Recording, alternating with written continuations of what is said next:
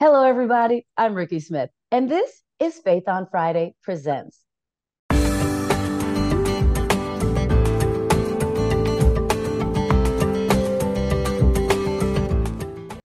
At Faith on Friday Presents, we make sure to highlight inspiring people, engaging topics, and small businesses. And don't forget, while you're here, like, subscribe, and share our content. It means everything to us. All right, y'all. So we've all heard it, we've all seen it, and some of us have even tried it. What am I talking about? Everything from TCB oil to CBD oil to gummy bears, mushrooms, and all things in between. Well, I don't know anything about this, but I just met somebody who does. Y'all, please welcome my new friend, Diamond Drip. Hey, Diamond. Hi. Thank you so much for joining me today because there are so many questions, girls, so much I need to ask. But before we get started, Diamond, tell me who you are, where you are, and what we're talking about today. For sure. Thanks, Ricky. I'm so glad to be here today. I'm Diamond Drip, and I'm located in Maryland. My business is twofold. I have a wellness enhancement business where I educate people on alternative medicine. And for select clientele, I actually connect them with resources for them to actually be able to heal themselves.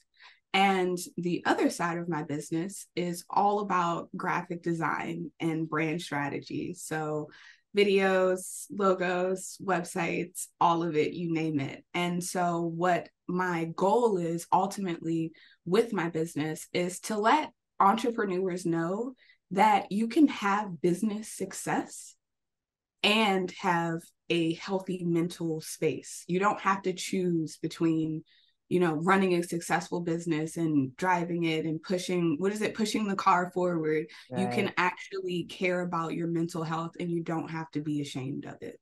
I love that. And that's what we're actually talking about today. It's the alternative medicines part. Tell me a little bit about the alternative medicines that you deal in and what that actually is all about. For sure. So the two medicines that I talk primarily about are going to be cannabis and mushrooms. I talk about two mushrooms in particular. So I talk about a psychedelic mushroom, so magic mushrooms, and the benefits that they can yield. I myself actually participated in a clinical trial August of 2022, and it really just gave me some insights around the science behind everything. And then, of course, because cannabis and psilocybin are illegal at a federal level, state levels have decriminalized, but I always like to give an option that's not psychotropic. And so the second mushroom that I talk about is lion's mane. Okay. Now, the only thing I know about mushrooms is from the 70s and all of the psychedelic dancing, what was going on at the concerts and all these things. So why has it come back and why are people using it again? What's going on there? I love that question. And I love that you said the 70s specifically, because that's usually what a lot of people think of. They think about, oh, yeah, hippies and what is it, Right. Woodstock and all of that. And then, of course, they think about Nixon and they think about the war on drugs Mm-hmm. and they think about how people were going crazy with reefer madness and just all of the fear mongering that came with that. And I'm gonna be honest, based on the research that I've seen, it pretty much looks like it's making a comeback because it was actually helping people. They showed you the hippie state of it all, but it was Right. actually helping people in Mm-hmm. certain circles. People were actually using therapists were using this medicine to treat their patients, and they were trying to make it so that it can be as big as a Percocet or anything else that they've created.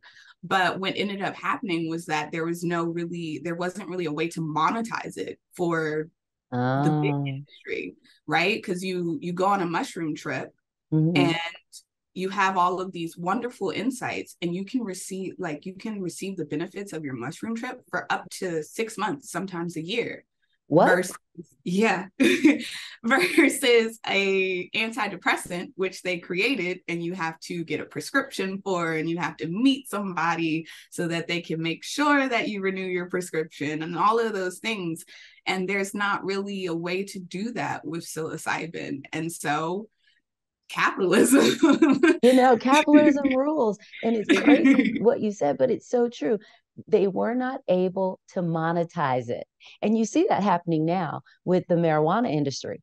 And now, Yeah, can you believe we're saying marijuana industry? Whereas before, marijuana was the devil, and everyone that used it, sold it, was everyone was going to hell as a group. Well, yeah. now they have found a way to monetize it, and now it's big business.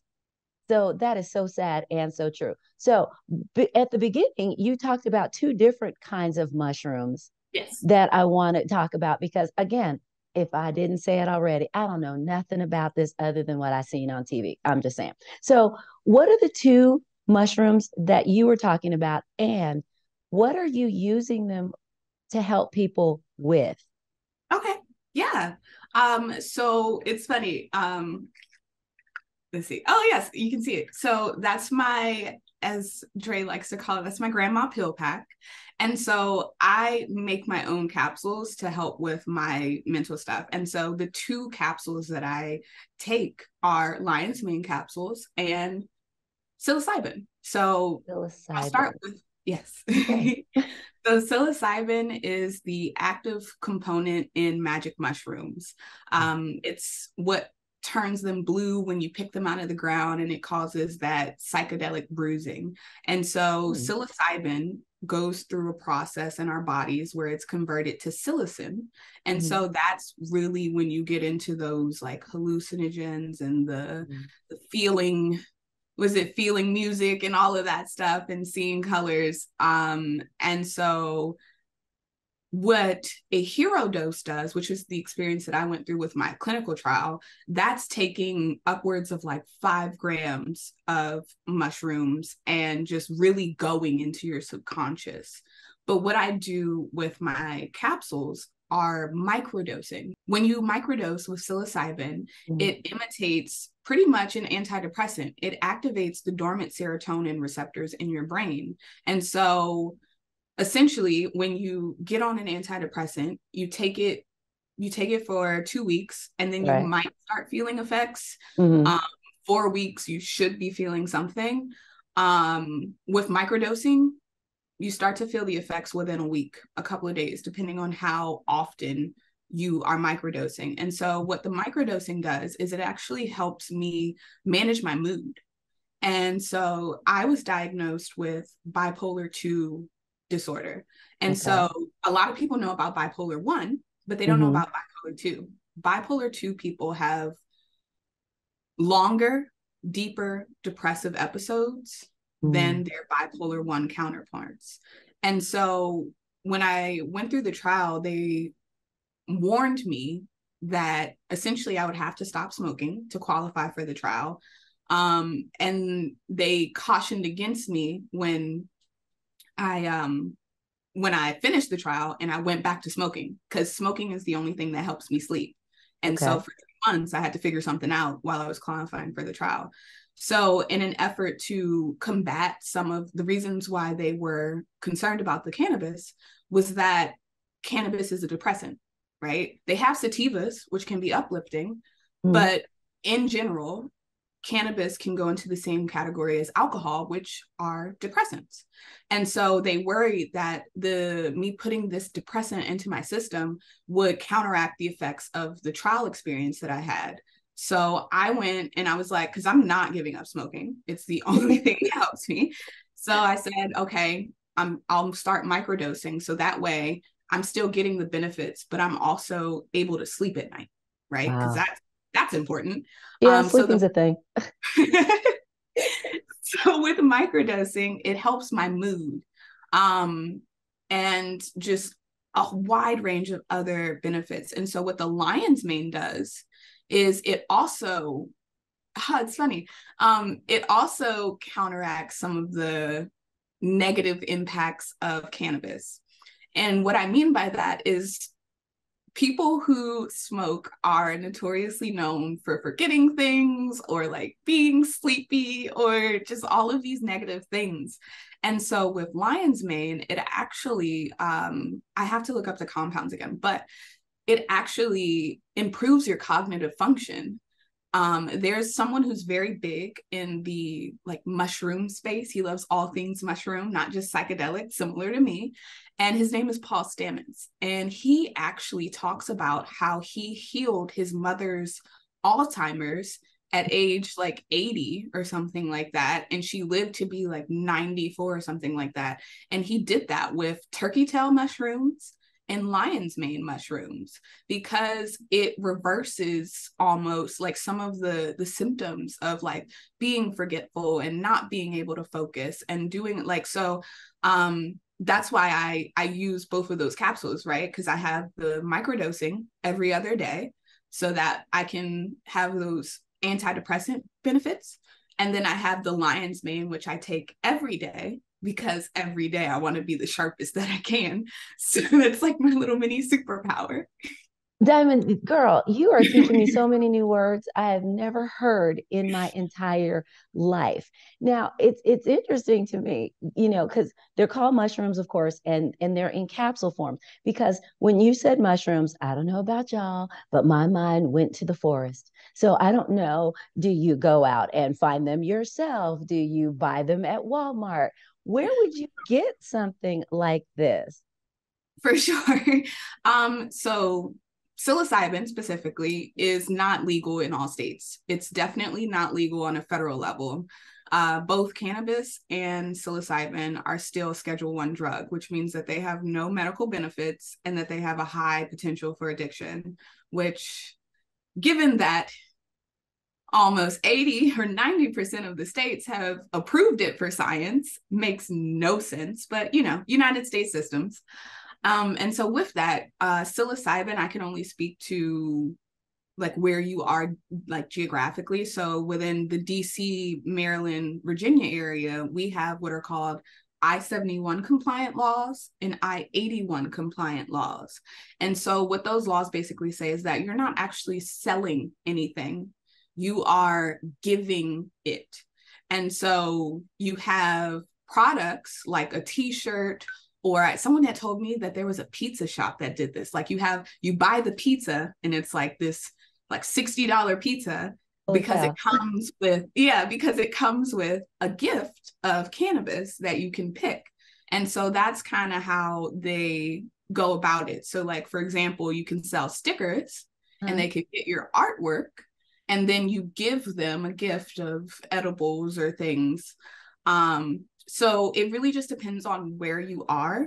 Mm-hmm. I'm based in the DC, Maryland, Virginia area. Mm-hmm. So there are a few vendors. I really personally like to educate people first before they become a client of my wellness enhancement business, just because education is so important. Fear Sure. mongering is a real thing. And so with psilocybin, that's really kind of the pocket. That's not really like telling you where to find it, but that's just because of federal laws. Lion's mane, on the other hand, is like I said, it's not psychoactive. So Okay. you can go to one of my favorite things to do when I have time is go to Whole Foods, and they have this company and they just grow mushrooms. So all different types of mushrooms. And if I'm lucky, sometimes they have the lion's mane box where you can go and you can get the mushrooms. And so then I slice them up and I dehydrate them and then I grind them into a powder where I make my own capsules. Obviously, I just said a lot just then. So you But can still, also so you can also get the powder on Amazon. Like depending on where you are, yeah, you can get the powder on Amazon. girl, that you can go buy a $60 pizza and get a gift of, mushrooms. I don't know. Yeah. See, because on TV, that's illegal, but Yeah. apparently it's a new thing. So then what is the difference between, like you said, you're not giving up smoking, and y'all, we're not talking about cigarettes, just FYI. So what's the difference between what's going on with the mushrooms and the cannabis? So, what the cannabis is mostly known to do, cannabis has never been known to cure depression. It's been known to cure anxiety because of all of the alarming triggers and things that go off in your brain. And so, what the cannabis does, it is a depressant. It's a calmer, right? So, for anxiety, if you're having an anxiety attack, Sure. you would smoke something like an indica or eat an edible or something, and the goal is that you would calm down, you would be able to take breaths. But the reason that it doesn't work for mood enhancement is because, and this is one of the things that I had to accept, because before the trial I would smoke, I would take a dab in the morning, I would smoke at night, edible, whatever, like I can do it. And then after the trial, after my tolerance was reset because I hadn't smoked anything in 3 months, I quickly, I would try and take a puff here and there in the morning, and just my days weren't as productive. Like I had this brain fog, like even with sativas, it was just one of those things where sativas are more uplifting. And so even when I smoke a sativa, I am more uplifted than an indica. Right. I still kind of just want to watch Netflix and not do the work that that I have to do. Right. Again, so many new words. So, we've heard of the smoking, we've heard of the edibles. I mean, people have CBD lotions. We have, where I'm at, we have CBD stores, and there's everything out there. So, mm, is there a difference, if you will, between the CBDs versus the THCs that Yeah. is the thing that makes you high, if you will? Yes, absolutely. So, and I had to actually experiment with this Okay. with the trial because I had to give up smoking. I had to test negative for a drug test that tested for THC, but I also needed sleep. And so, one of the things that I ended up coming across was a CBD flower. There was this company, it's called Pure Leaf, Purlyf, and they actually have CBD that you can like go online and order. You can order carts and things. And I went and I ordered some flour, and I was worried because it actually did relax me. It relaxed my brain enough for me to get to sleep. It didn't unfortunately help keep me asleep, but it did help me relax enough to where I was able to go to sleep. And because it was effective in that way, I was worried. I was like, I don't know. This says it has less than 0.3 THC, like Delta 9 THC, but like it's working. So I don't know. And there's so just the way that it's structured, CBD is non-psychoactive, but you do get the benefits of like less inflammation. You do relax your brain enough to go to sleep. People with anxiety actually prefer CBD medicine sometimes because with THC, because there are still those small psychoactive components, you you can still trigger, like, so if someone smokes something for anxiety, like let's say for example they smoke a sativa, which is more Okay. uplifting, it can Mm-hmm. also give them more anxiety because they now have Mm-hmm. all of this anxious energy and now they're paranoid. But with CBD it doesn't have any psychoactive components, Mm-hmm. so you're getting the benefits but you're not getting the negatives in a way. But you're also, which is for some people, you're also not getting high. You're not feeling anything necessarily. And so that really is just the distinction.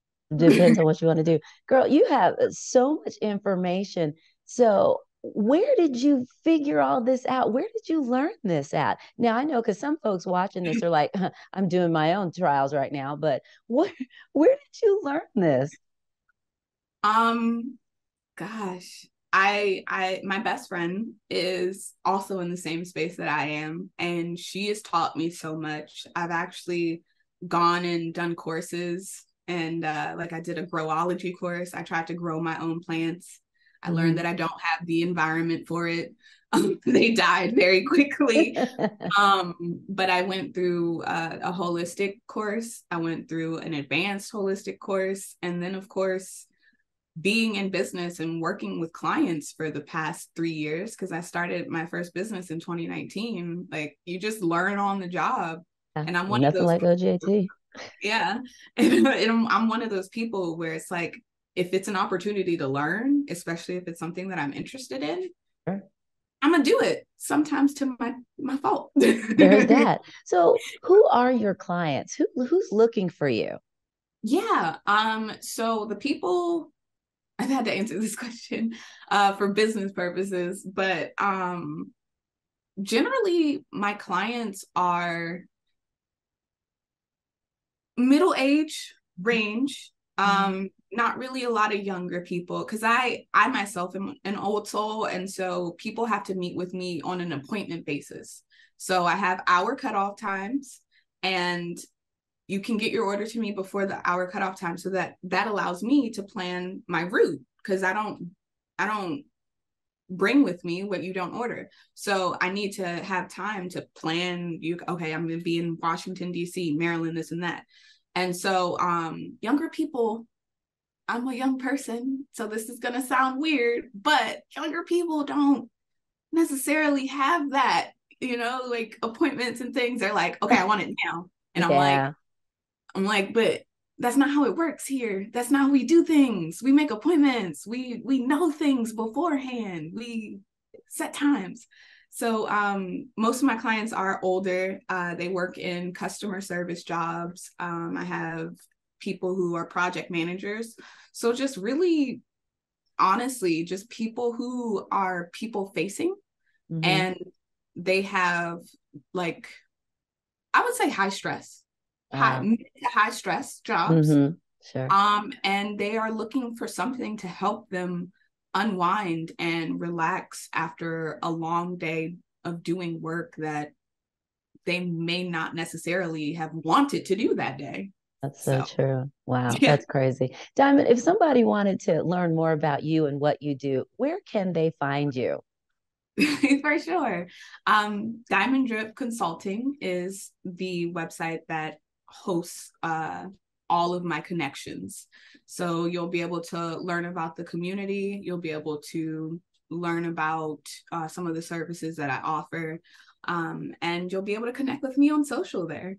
That sounds cool. Y'all, if you didn't get any of that, and believe me, there was a lot going on there. We are going to have all of her contact information in the description below. And don't forget, while you're here, like, subscribe, and share our channel. Now, at Faith on Friday Presents, we want to give you an opportunity as well. So if you or someone you know has an inspiring story, a topic we absolutely have to talk about, or a small business that needs to be highlighted, go over to our website at faithonfriday.com and send me a message. Diamond, my friend, before I let you go, we have to play a game, girl. So this game is called This or That. It's really simple. I'm going to give you the choice of two things, and you, off the top of your head, just let me know which one you like the best. Are you ready to play? I think so. Let's do this.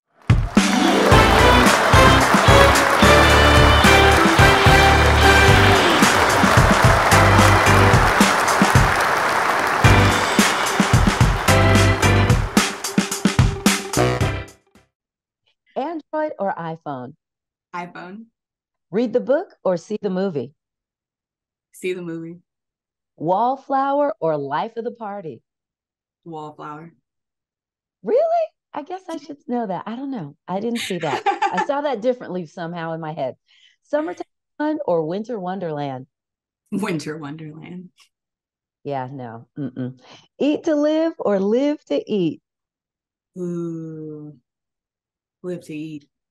Me too. I love food so much.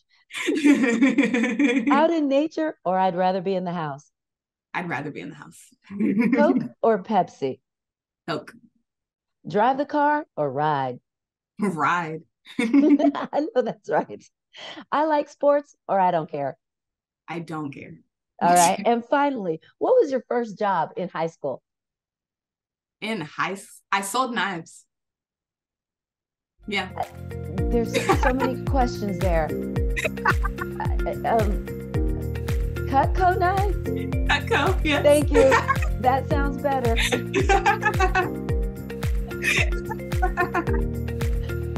That is so funny. In high school. I like it. Yeah. So, this has been so much fun. Diamond, thank you so much for joining me, my friend. I appreciate you. Thank you for having me. And don't worry, everybody. We'll do this again next time on Faith on Friday Presents.